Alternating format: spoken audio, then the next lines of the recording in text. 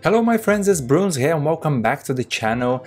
And boy, these patches are coming weekly, so can we just take a moment to appreciate the hard work Gun is putting into this to just release patch after patch, week by week, just so we can have a game that is more balanced, a game where they are ironing out the bugs. Can we just take a moment to appreciate that? So well done Gun, thank you so much for all your effort. So let's go through this. New patch 19th of September is coming next Tuesday, and the big thing, obviously, we got some nerfs to some characters. First one, Sissy poison attacks. This bug resulted in all Sissy attacks having a poison effect. Sissy's normal attacks will no longer have a poison effect. Special Blend can still provide a poison attack only on her next strike, and Rubber Legs can still slow down victims already affected by poison. So we know what was going on here. As soon as she started attacking victims, they slow down, and then she hit them again and then they slow down even more until they almost completely stopped and they just couldn't escape, and then she ended up killing them. People were lobby dodging because of Sissy. So I'm quite glad to see that this is fixed. Now all those people that were relying on this build to get their kills and to get loads of XP or whatever they were getting are gonna have to do something different, right? Because this is just gone now, and I'm really pleased to see this. Another fix we have is players blocking themselves. We resolved an issue where a player could block themselves,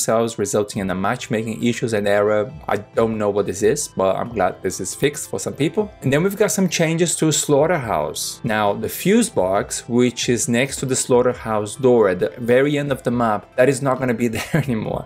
And this is great because this was such a strong exit for the victims, right? Because it was really out of the way and you could just go right there in the corner at the very edge of the map and do this and then just run out of the basement and escape. So I'm glad to see that this has moved now. The other one, valve handle spawns on Slaughterhouse. We've moved the spawn location of the valve handle on the side of the garage to be in a more high traffic area. This is the area which was opposite to the fuse box next to the entrance to facility, which is, let's just be honest, it's ridiculous that all this was so close together. We've moved the spawn location of the valve handle on the side of the animal pen to be in a more high traffic area. So animal pen, I think they're talking about the holding pen. And this is when you went through that narrow gap at the end of the holding pen, and then you went around the corner, and just there in the corner of the holding pen, you will find the valve, grab the valve, run back to the basement, switch on the pump, and then the whole thing just kicked off. That's not going to be there anymore. I'm curious to see what the new locations are. They say more high traffic area,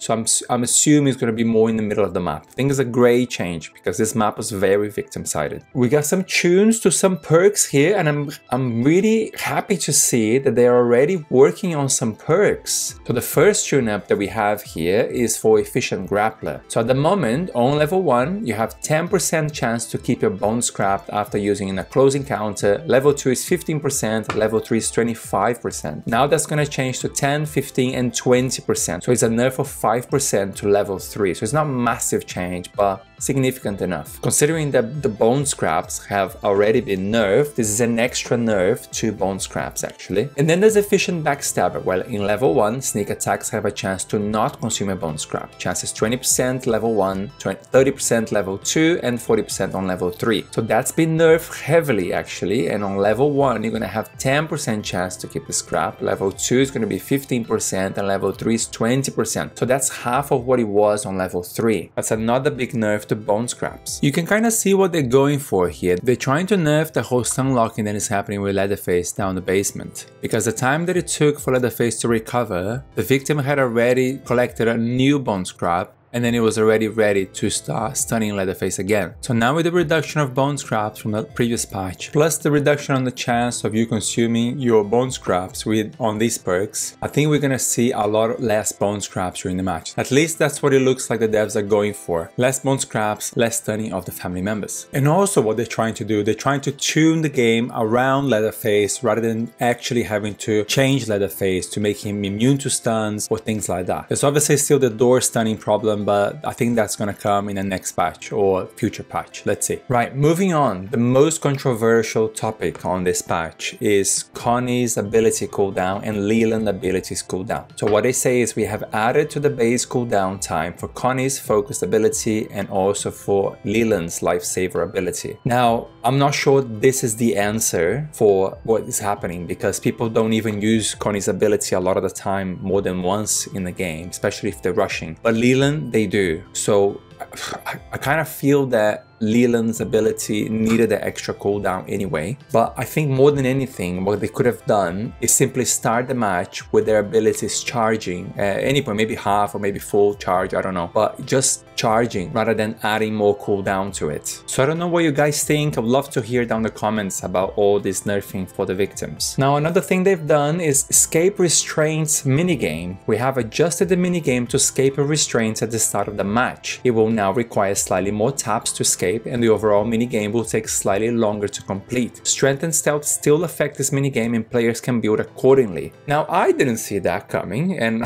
I bet a lot of people didn't see that coming. What people have been saying is like victims and family, they have to start at the same time, get rid of the cutscenes. But one thing that I didn't think about, and I think a lot of people didn't think about, is one way to get around the problem of Leland or any other victim coming to start stunning Leatherface during the cutscene is, of course, just increase the time they have to spend on the restraints and doing the minigame. I think it's a clever solution, and I'm curious to see how that's being implemented and what the actual change is going to be during the gameplay. I think it's a very welcome change. And then the final thing, 7 players requirement. We have reinstated the 7-player requirement for lobbies to launch. I mean, I don't know why they've done that in the first place, but I'm glad to see that this is back, because a game with 6 people just was not working for any side. One of the sides was not gonna have fun whenever that happened. So I'm glad to see that this is the requirement again. So lots of changes here, guys. Some quite controversial. I'm not sure some of these are the right choices for the balancing of the game.